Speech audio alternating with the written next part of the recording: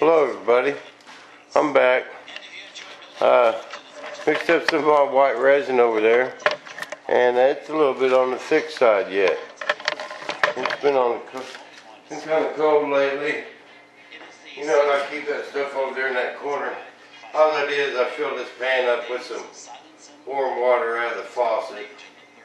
It ain't cold enough to break out the stove yet. And just gotta warm that stuff up just a little. Not it won't soak into the cloth right and be hard to spread.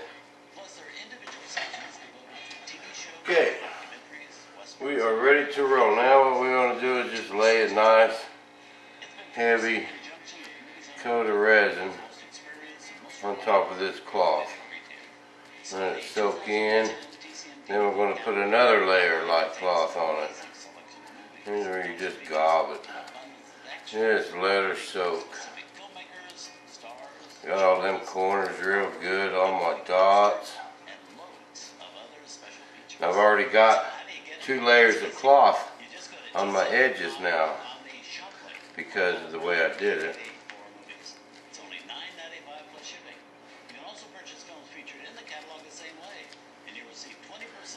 What I think I'm going to throw that hardener in that bucket.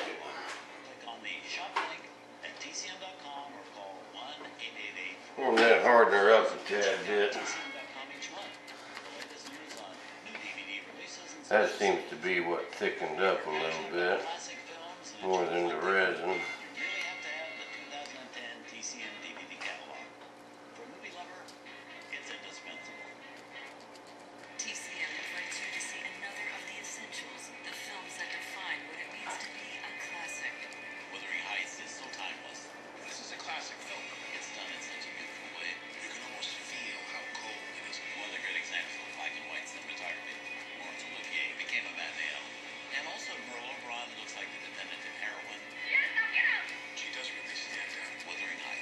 Then tomorrow afternoon we should be able to take my parting planes off, flip it over, get it off this bench,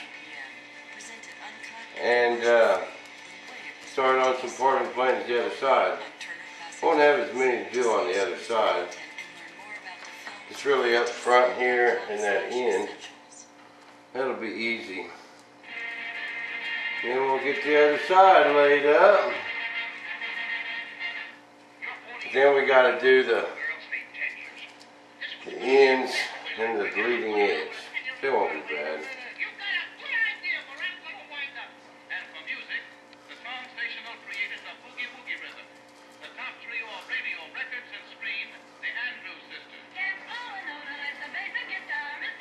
With this first coat, you don't want to be stingy on the resin, because you're actually trying to put enough down for this coat of resin, and I'm going to lay another coat of cloth on. I mean, for that layer of cloth, and to kind of saturate the next layer too.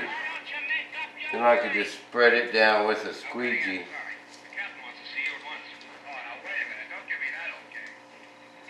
See, I got a double layer on here already.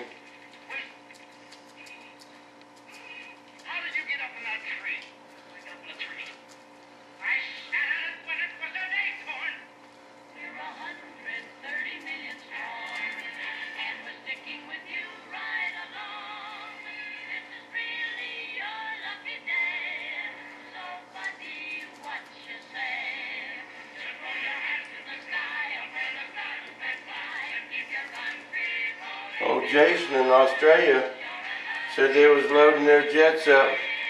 I guess I was cooking dinner, so about 5 o'clock here was about, oh, it was before noon. They was just loading up to go flying today in Australia. Because I think, ain't it, when it's winter here, it's summer in Australia? Ain't that how that works?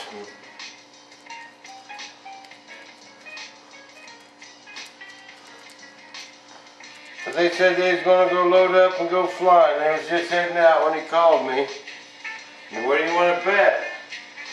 They didn't take us no pictures. Ain't no one sending us no pictures for our website. Not a one. Can you guys believe it? The hours I put in, not one person loves me enough to send me a picture. Well, poor me. The guy who invented Philovision.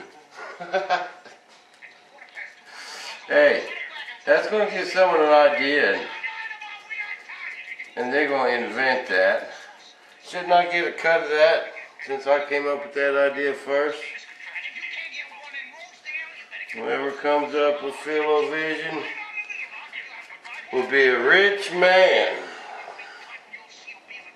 Man, I'm sweating. In 1947, these three people, Bobby Lewis, Joe, Kazan, got together and said, let's regenerate, take actors who are working in the theater and give them a place where they can work out on scenes. But you wait, I bet there's someone working on that Philovision right now. And where do you think they got the idea? Right here in the shop. I'm gonna mix up some more resin, people. Show you how I go about doing that. I'm pouring these cups out of that bucket. These cups here.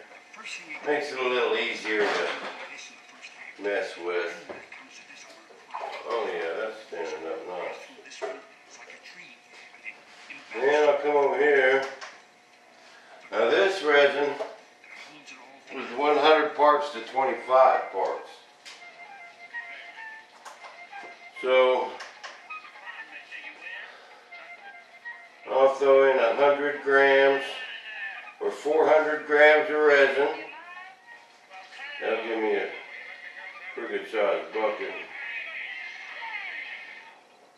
That's what holds it together, and as you get older, the roots get thicker and better. 400 grams of resin. What you can do. As you grow older, and discard all those 100 grams insights that you had as a little boy.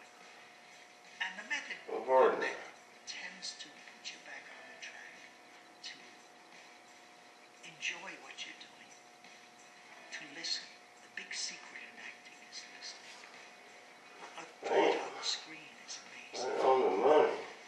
And if you really Oh listen, gosh, I don't want to fix paper towel. Alright, I gotta get some more hot water. Just right inside the door here.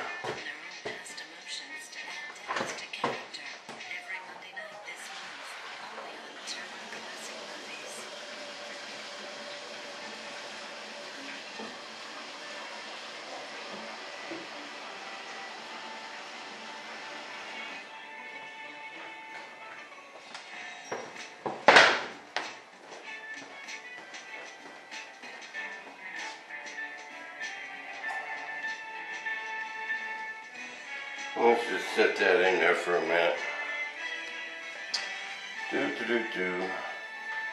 Man, that was 500 ounces of resin. 500 ounces of that white stuff got me all the way to here. But it's soaking into all this cloth, see? So we're looking at about 1,500 grams, I mean not ounces, grams. About 1,500 grams.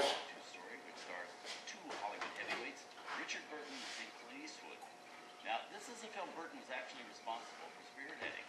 Richard was very famous at this point because of his distinguished work in plays and films by Shakespeare and other popular authors. Per coat. And he's even more famous as a real-life lover. Don't forget I got that thicko stuff to throw on here.